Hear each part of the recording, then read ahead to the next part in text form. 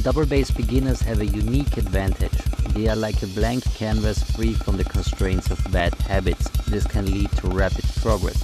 Here are some tips to guide you on your double bass drumming journey. For beginners, practice with focus, quality over quantity. Each session should be about learning, not just playing. Second, understand muscle group involvement. Pay attention to the muscles you use. This awareness is key to mastering control and speed. Finally, for advanced drummers, identify bad habits. What's holding you back at the moment? Is it tension or using the wrong muscle groups? Second, relearn and rebuild. Once you know what to change, start slow. Build the right habits and watch your speed and technique soar.